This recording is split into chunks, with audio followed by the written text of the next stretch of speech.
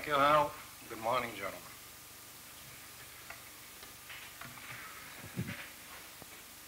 I'd like to take a few minutes this morning to tell you why we are holding this meeting. This is a sales meeting. It will be devoted to selling two Geigy products, with most of the time devoted to Preludin, because as the sign says, our business is selling Preludin. I can just hear some of you saying, Preludin, why are they going to waste time when they know that I know all about Preludin? But do you know all about Preludin? Before you can answer yes, you've got to know a lot more than just the indications, dosage, side effects, etc. To know all about Preludin, you've got to know about such things as, one, the market.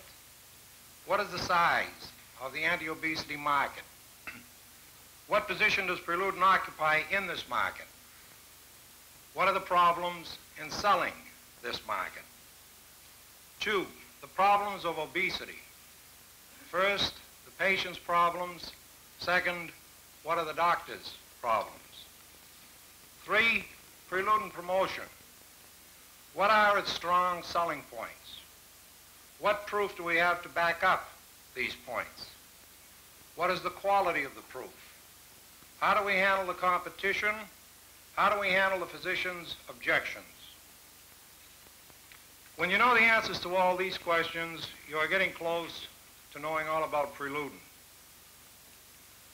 To provide you with these answers is the major objective of this meeting. And I would like to review briefly with you the program for the next 2 days. Our first subject will be Preludin market development. And this will be presented by Mr. Kosher of our promotion department. Next, we'll follow the background information on Preludin with Mr. Duncan of our training department.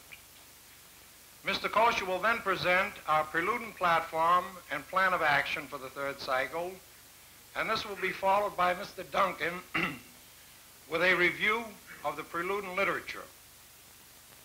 Lunch will be from 12:30 to 1:30. When we reconvene, Mr. Kosher will discuss the Preludin competition, and Mr. Duncan will follow with a film on Preludin objections, and these objections will then be discussed in greater detail, and he will also supply suggested answers to the most common questions arising with Preludin.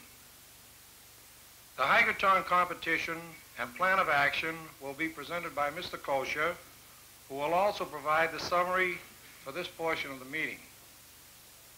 Individual division plan of action meetings will then be held in the different lodges. Tomorrow morning, we will open up with a review of our sales performance for 1965 and for the first 2 months of 1966. This material will be presented by our Director of Marketing, Mr. Schatzberger. I will follow this up with market research data on all of our major products, and this will be followed with a review of the Dulcolax OTC performance and an explanation of our spring program on Dulcolax by Mr. Bischoff. Our 1965 PACE ratings will then be shown, along with a comparison of hospital representative sales for 1964 and 1965. Lunch will be from 12 to 1, and we will then reconvene for a discussion of VA and military sales, for an explanation of our new hospital formulary form, and an explanation of our new sampling procedure. I cannot stress too strongly how important it is that you do not leave this meeting with any unanswered questions on Preludin. Preludin must be given as your third cycle opening detail, and it must be a full detail, not just a reminder. This is your major objective for the third cycle. At this time, I would just like to read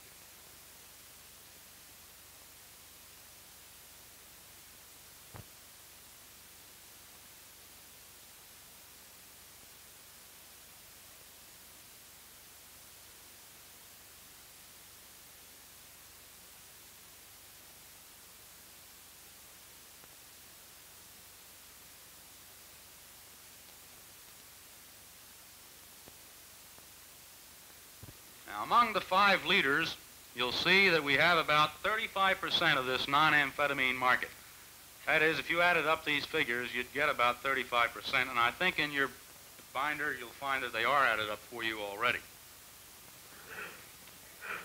Merrill and their attenuate line is second with about 32%, adding these figures up. And Chilcott, of course, has come on rather strong with about 14% of the market.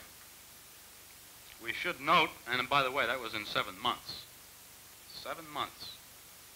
We should note at this point, though, that new pre-sate prescriptions have been declining in the last few months, and in December, Preludin was back in first place. And we'll cover some other prescription aspects in a little while.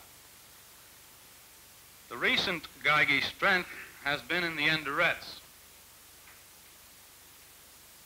However, you'll note the proportion of tablets to long-acting forms with some of the competition. Note this proportion. Note that proportion.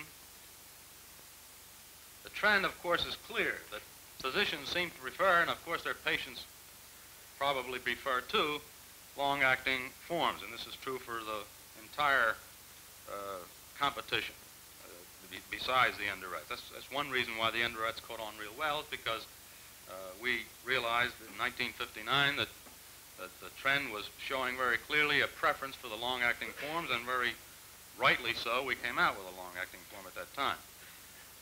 And it points out another thing, too, that it points out the excellent reason why the endurets need considerable emphasis in our detail. And of course, as no surprise to you, this particular slide doesn't show it, but your chart in the book does. Preludin is not big hospital business. And that's true for the rest of the items, too, in this line. Preludin and its competitors are drugstore items. However, don't overlook any potential in hospitals.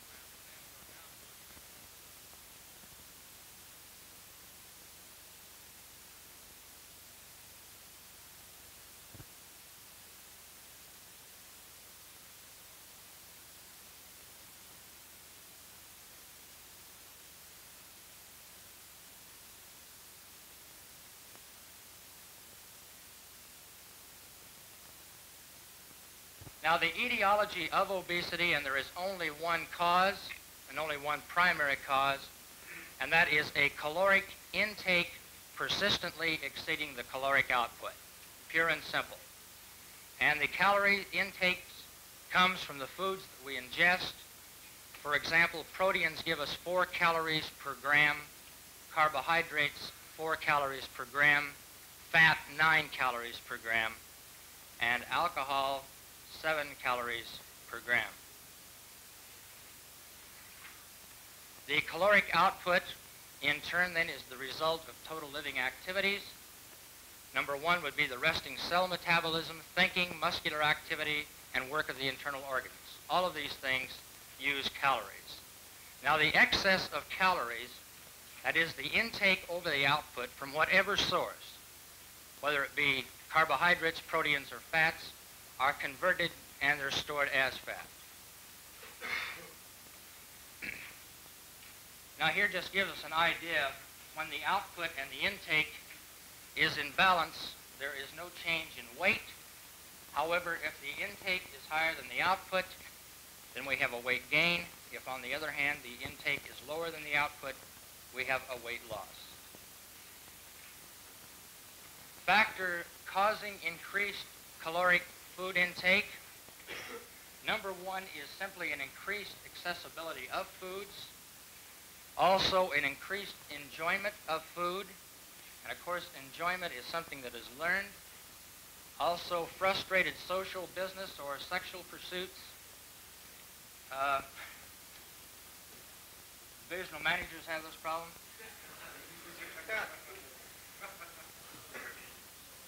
Also, an increased activity